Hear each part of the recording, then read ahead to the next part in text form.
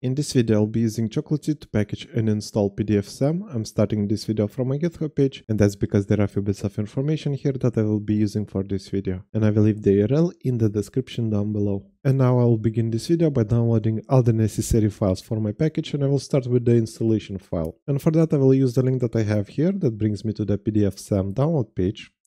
Here I will scroll down a bit and I will be downloading the MSI installer. So I will click on this link right here and that should start the download. Then I will go back to my GitHub page because here I have this NuGet package called template and I will be using it to create my Chocolatey package. So I will click on it, then I will click on the button right here to download the package, and then I will go to my downloads folder. And currently here I have the installation file and also the NuGet package. I will open the NuGet package. It opens up with NuGet Package Explorer. And because I will be packaging the installation file inside of my Chocolatey package, I will right click on Tools. Then I will click on Add Existing File. And then I will select the installation file that I have in my Downloads folder. And as you can see, the installation file appeared here in the package. Now I will double click on Chocolatey install and on this edit button. Then I will go back to my GitHub page because here I have this PowerShell snippet that will be responsible for executing the installation from the package. Here it finds the installation file, then it executes the installation, and after that it removes the installation file from the computer.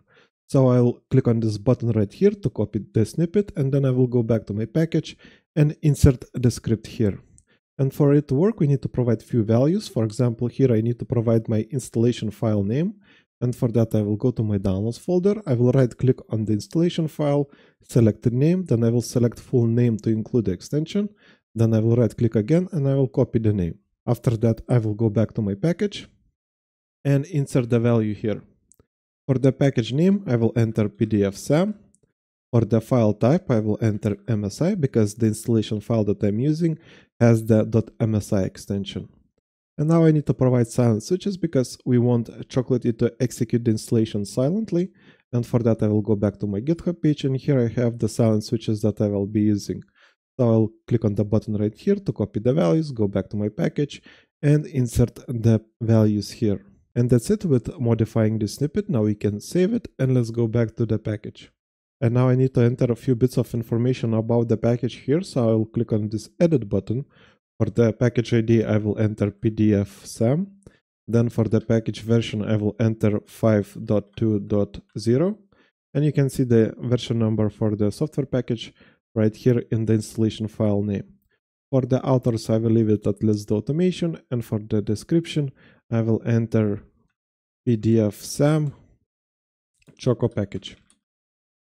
And you can enter whatever description you like. And that's it for all the mandatory fields that we need to fill.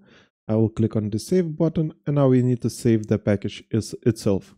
And for that, I will go to File and Save As, and I will save it in my Downloads folder.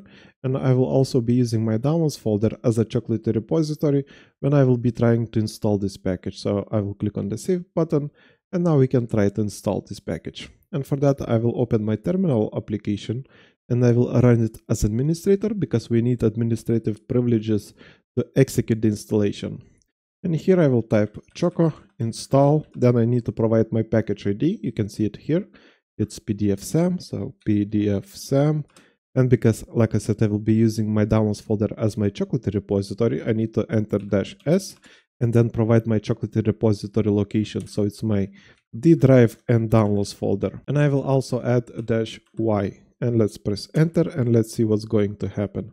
And the package was successfully installed. If I go to my start menu, all apps, and scroll down a bit, we can find PDFsam Basic here. I will try to launch it, and it seems to be working just fine. And that's it for this video. Like and subscribe if you want to see more videos like this, and see you in the next one.